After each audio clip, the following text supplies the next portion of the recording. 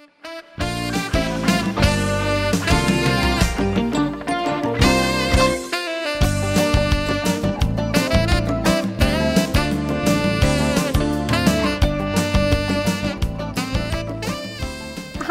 welcome to election 2015. I'm Lisa Heavner, and it's been my honor to serve as your first selectman since January of this year and as a member of the Board of Selectmen for the last 6 years. I ask you to vote for me and my team on November 3rd. I am proud of what we have accomplished together. We've cut taxes 2 years in a row, cut costs, secured Simsbury's AAA bond rating from Moody's, and today, Simsbury is a #9 best town in America from Money Magazine. These things didn't happen by accident. This election is about protecting the quality of life that brought so many of us to Simsbury, but doing so in the most cost-effective manner, because we understand that the money the town spends comes from your pockets. We work hard every day to ensure you get the maximum value for every dollar you contribute. Today, I have with me our team's candidates for the Board of Finance, who share our commitment to fiscal responsibility. And you'll have an opportunity to hear from them about their approach to keeping Simsbury a great community. So welcome John and John. We have John Winter and John Merce, who are running for the Board of Finance, first-time candidates for election. Yes. It is difficult to put your name on a ballot, and so I want to thank you and congratulate you for stepping up. Thank you. John, why don't you tell us a little bit about yourself, where you're from, and why you want to run? Sure, yeah. So I'm originally from Northeast Pennsylvania. I came here after college to work in insurance as an actuary.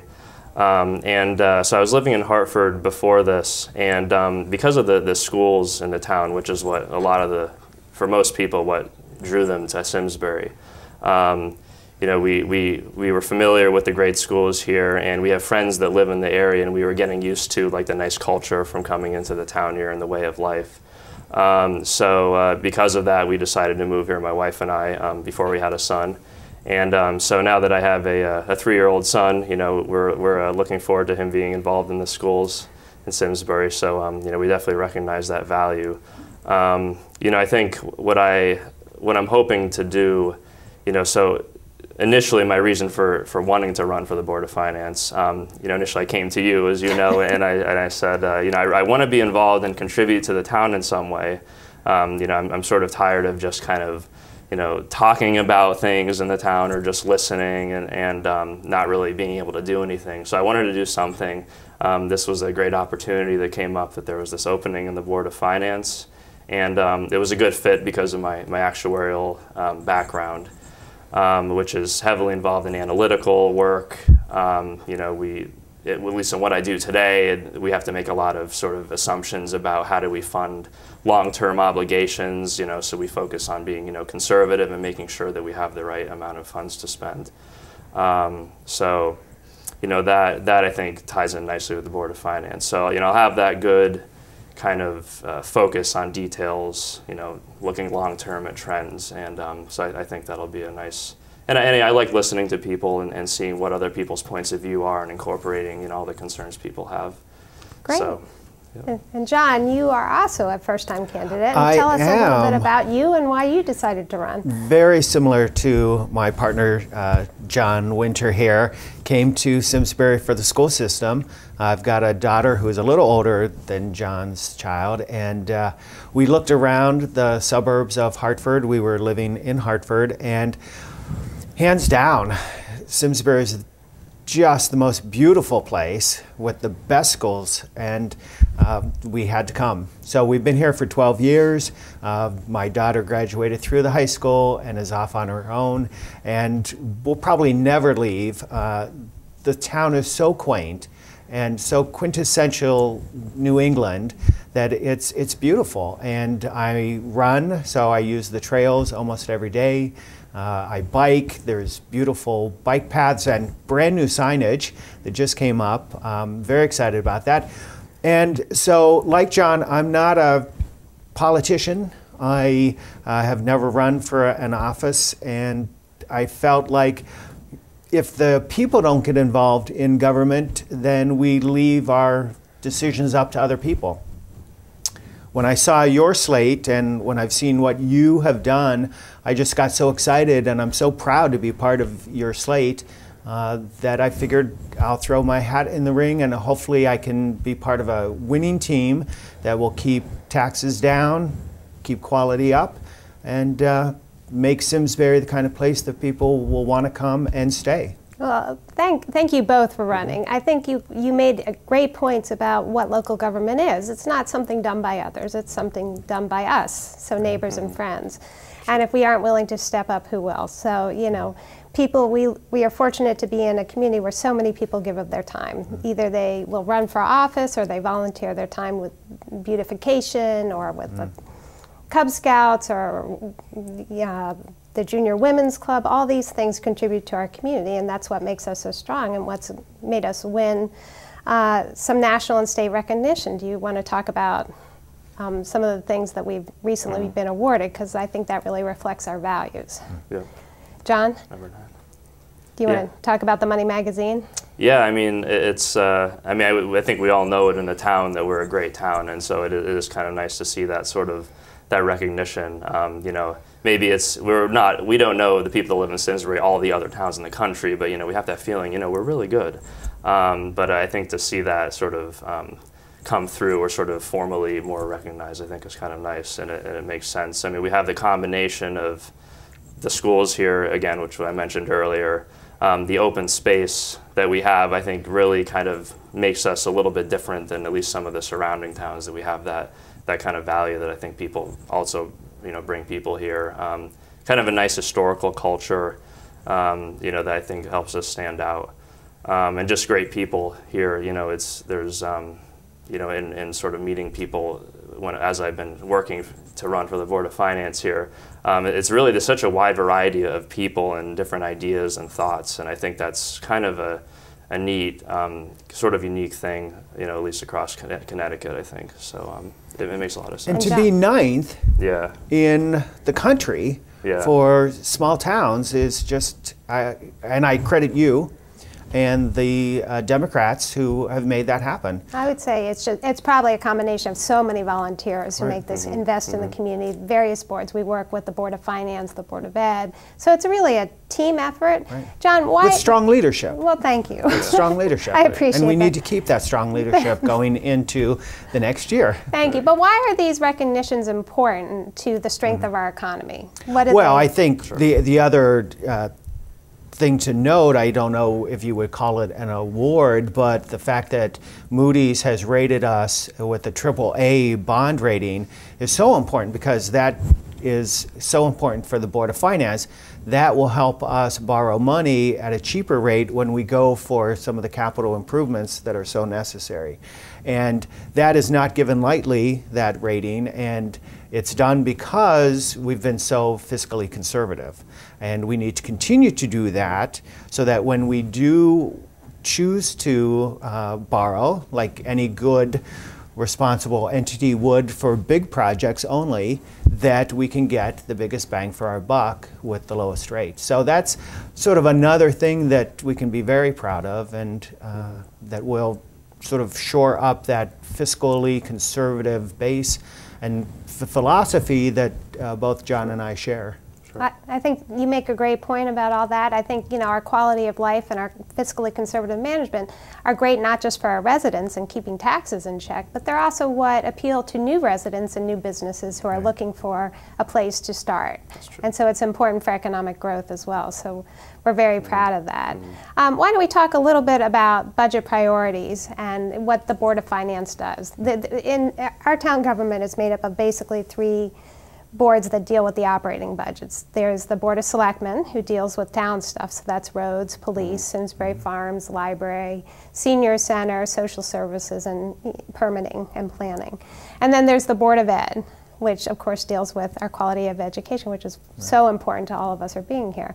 You want to talk about the percentages and sort of how we prioritize spending and how we approach these budgets, because the Board of Finance's role is not really to do policy, but to do finances. How do we pay for everything that we want to do? So John, you want to talk a little bit about that, start us off?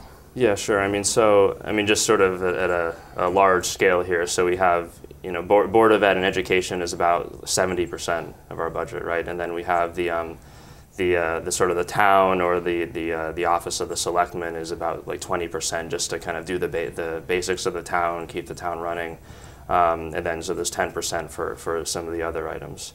And so for education, I mean, we have to be, you know, we of course we would look at it and we have to see, we factor in the fact that enrollment is declining from year to year, at least in the near term, and what we've seen recently.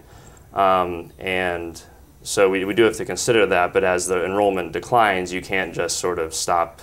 You have like immediately fewer teachers and things like that. So you have to be very careful, and you have to still keep it strong. So that's one place to look. Yeah, I think that our balancing act, right, Yeah. is that there are things in all of the budgets that we have no choice, but you have to pay for. Right. You're exactly right. What sort of things are things you have to pay for? In our operating budget, there are things we have to pay for. Well, there's police, there's fire, there are the negotiated contracts that we have. When the snow comes down, you've got to plow, and that's a cost that we can't really impact.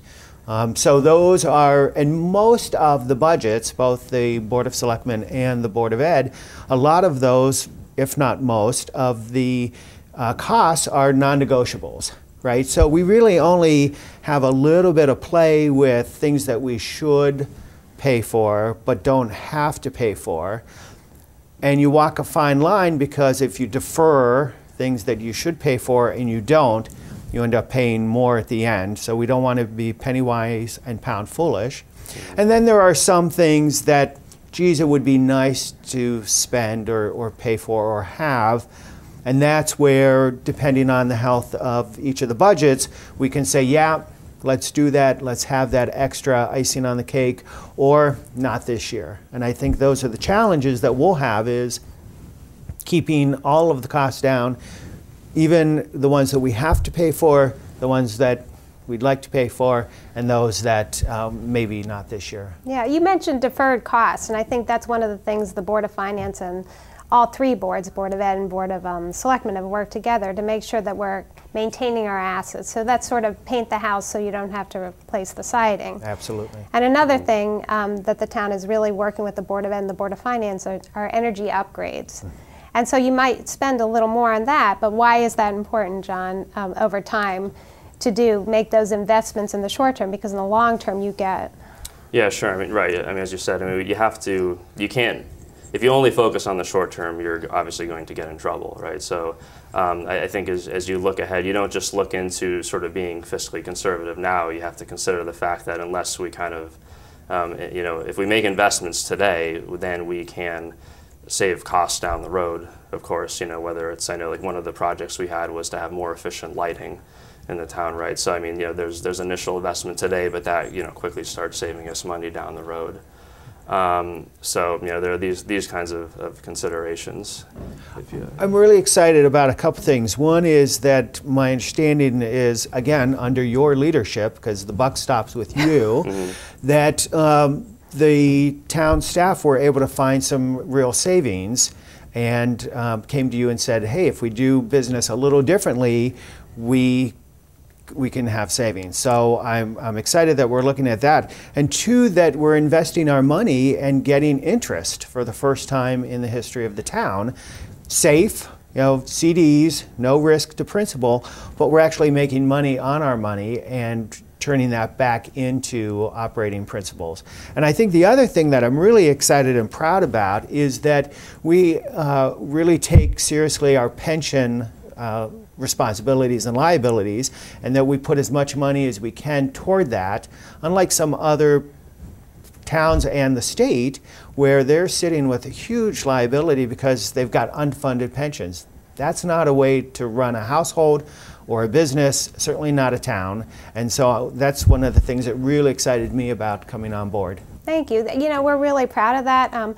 Our pensions, unlike some pensions you hear about on the national level, for the average town employee is about $14,000 a year and $30,000 for police. So these are not exorbitant pensions, but we do want to treat our employees fairly. And so one of the things you mentioned is sometimes our collections come in above what we expected, and we have a choice. Do we put that in savings, or do we invest that somewhere where it's a priority? And this last year we put some to fund some of our pensions to increase the funding. And when you do that, you reduce the annually required contribution that the town has to make.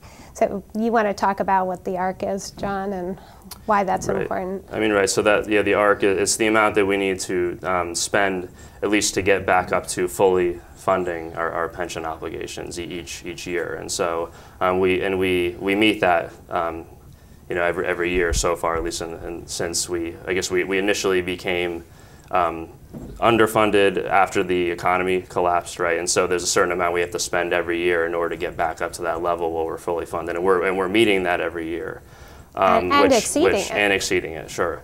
So I mean that goes in part to the AAA Moody's rating. I mean, we're being careful to make sure that we have the right amount so we're not caught off guard, especially by surprises in the future, because that's what can sort of lead to, you know, if you have surprises, that's when you can sort of have tax increases maybe that you weren't planning on. So sort of as long as we're managing it well, you know, we should hopefully be in good shape for the future. So, and another very specific thing that you have done is that when we have a bond for these large capital improvements, rather than having a 20-year bond or a 15-year bond, we've limited those to 10-year bonds so that we're not basically investing on our children's future, right? It's similar to having a car payment. You can have a 5-year car payment, but if you have a 3-year car payment and you knock it out, you've got an asset without a drain on your income. And that's what we're doing as a town, and that really keeps us fiscally conservative and sound. And I think that's exactly right. And that's actually a policy that was set by the Board of Finance and that they have kept for exactly the reasons you say. It really does. That's, you know, we certainly support that. That is within the purview of the Board of Finance, and they've done a good job of limiting it to 10-year bonding. And when I first came into office, I was curious as to why they picked 10 years. And 10 years is the average amount of time that a resident stays in Simsbury. So if you vote for it, you should be willing to pay for it, is sort of the theory behind it. And again, it also goes to your notion of being fiscally conservative and keeping that AAA bond rating, which is so very important to the town because it saves money over time. Okay. You use the word vote. If there's any message we can get across to any person living in Simsbury, it's so important to take your civic responsibility, go to the polls on November 3rd and vote.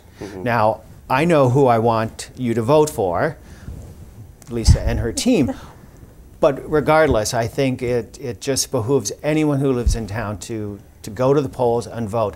Our turnout rate is not great. It's as a nation. Right? And I think that's something that we all need to hold ourselves accountable to do, is to vote. If 100% of the nation voted, who knows what the world would look like. But if more Simsbury folks vote, I'm sure it would be better because folks will feel more invested in the town that we're trying to make better while keeping taxes down, the mill rate down, and quality high. So I would sort of, people voting allows them to join our team. Yeah. Right. And we had, I mean, what was it? I think for the last budget in May, that was 5% or 6% of the people from the town voted for that. And I mean, I think part of it is, you know, people just may not be aware of what's happening or kind of the cycle of when things happen. I mean, that would be, I don't know what we can do exactly, but I think that is worth, I'm interested in sort of helping to try to sort of inform people or sort of make people aware of what's happening. And like you said, I mean, if people are more involved, they're really kind of in the town government too, because we're all volunteers, you know, at least those that are sort of formally serving. And I think having more engagement can only help. I mean, because you're getting all the different points of view, you're meeting the concerns of all the people, and all those concerns are being expressed. So I think, I mean, I really believe strongly in trying to get that percentage of people out to vote higher. You know, if there's, I can't, obviously in the Board of Finance, that's not our role exactly, but I think it's very important. And I No, strongly you're believe right, that, because we get a better feel on, some people will say that the voter turnout, 6% in the budget referendum, is really a reflection that people are very happy with what we've done, and about over 80% of those who did vote voted positively for the budget, so that was a great indication from the public. But I think you are exactly right about the need to communicate with the public more and make sure that they understand. Some of this stuff is, you know, unless you're diving deep in it, it can be complicated, and there are terms that are thrown out there like ARC and OPEB and stuff that don't make a lot of sense unless you deal with that on an everyday motion. So I think... Yeah, I mean, at least, you know, sort of identifying the really key items that are important for people to kind of be aware of that are happening. I think it's, as you said, there are a lot of very detailed things, you know, that on the Board of Finance they deal with, right? That of course, you know, people, you know, either they may not care about because they're sort of, you know, really down into the weeds of things, or what you might have there. But I think like some of the big items, I think it's important for people to know what's happening, because no one wants to find out about anything sort of surprising. It's like, well, I didn't know that was going to happen, right? So I mean, I think the more we can educate the town, I think that would absolutely help. And I'm one of my passions is to sort of hear what people are going through or what their concerns are. I mean, you hear sort of something you hadn't thought of before with every person you talk to, as we've gone around and you know, knocked on doors and heard people's concerns. There are things that are very, very relatable and you can certainly understand, but it was surprising some of the things that people were sort of, you know, dealing with or going through, that they can't, you know, kind of afford to stay in the town any longer. I mean, this is what we're talking about with, you know, keeping taxes low, and we need to absolutely keep that in mind, because I think that's not fair, really, that people can't afford to live here. It's a shame. Like, they really want to, they value the town, they recognize the value, but it's just hard. So I think it's really important. That's why I really want to get in and kind of see what's going on, where are places we can kind of eliminate waste in the budget, or inefficiencies. There may not be a lot of waste, but I mean, certainly there could be some, there are always some inefficiencies. So right, for example, looking at, I believe it was the telephone system, and by rebidding that out, we saved $40,000. That's money that we can spend somewhere else or lower taxes. Both John and I are taxpayers. We don't want to be spending a lot of our hard-earned money in taxes any more than anyone else in town. So what we'll try to do is keep taxes down, the mill rate down, but we're also here because we love Simsbury and the quality of life that it affords all of us. And so we'll strike a balance, but certainly we'll do our best to keep all finances down, find efficiencies, keep the quality of life, and sing your praises. Oh, well, that's not necessary. But one of the things we've been talking about is how to save costs, and that is a major factor in your taxes. But there's also the revenue side of it, and we get most of our revenue from our taxpayers, you know, and some from the state. And not that much from the state, but to the extent we do get it from the state, you want to talk about sort of how that impacts our finances and how that makes it, you know, sometimes a challenge for us. Right. I mean, certainly what we get from the state, it can be certainly very volatile. I mean, I think, you know, there are things going on at the state level that, you know, people may hear about quite a bit that can obviously affect, you know, what our tax rates would be here. And so some of this is the conservatism. It's important for us to plan conservatively and sort of not overestimate what we think we will get from the state government, because if we did overestimate that, that would be, of course, an issue. I mean, I know one of the things that just happened is the state. There was recently the amount the last week or two that came out that we were going to get 100,000 less than what we planned on, but that doesn't put us in a bad position because we were sort of prepared for that. But you know, these are things we have to take into account, and of course, as you said, the property taxes are what makes up the bulk of the revenue, but the state component, as that fluctuates, can be an issue. And while we got 100,000 less in pilots, which is payment in lieu of taxes, we did get $300,000 more than we had planned for in the shared school payments arrangement. So I think it is a challenge to, you don't know where money's coming, but we have seen, for example, an increase in permits. So that's a good sign, because it means that people are engaged in the economy, they're hopeful, and so we'll see some growth, although we're not wanting to become a sprawling mall by any imagination.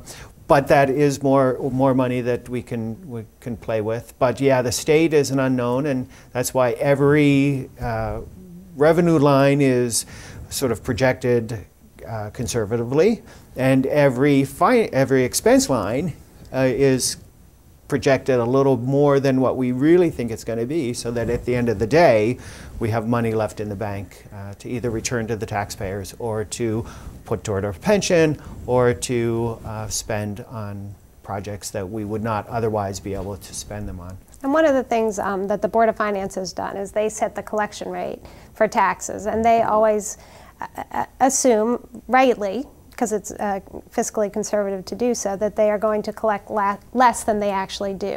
And that enables us to build a cushion to anticipate unexpected changes in our budget, like the reduction of $100,000 from the state, or the 2011 October storm, which devastated. One of the things we do also is that we have a huge reserve, well, not a huge, but an appropriately sized reserve of about 11% with a policy of 10 to 12%. And that gives us the flexibility to deal with some of the unanticipated changes from the state or from nature that comes our way. So I think that that's really important. Let's take a quick minute to say one last reason why folks should vote for you. John. Well, sure. I mean, so as I mentioned, I certainly very much care about the town.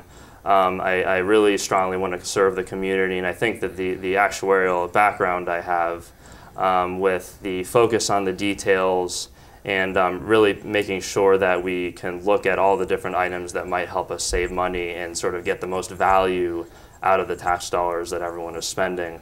I think that that's really critical, and I'm really looking forward to putting that into the town and put my skills into use. Thanks. And John? So I'm passionate, and I'm not going away, so I'm going to be in Simsbury a long time. I didn't mention that I do have an MBA, and I run a large nonprofit in Hartford, so I know what it means to balance a budget. And I'm just excited because I think we're really in a place where we're going to see Simsbury blossom, and I want to be a part of it. Great. Well, thanks everyone for joining us today. I hope you learned something about these great candidates that I have the honor of running with, and we ask for your support and vote on November 3rd. See you at the polls.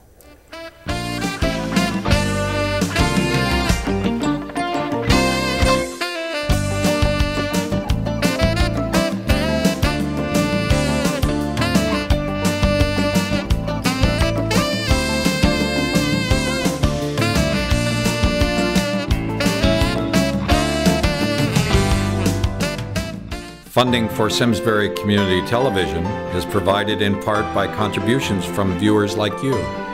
Thank you.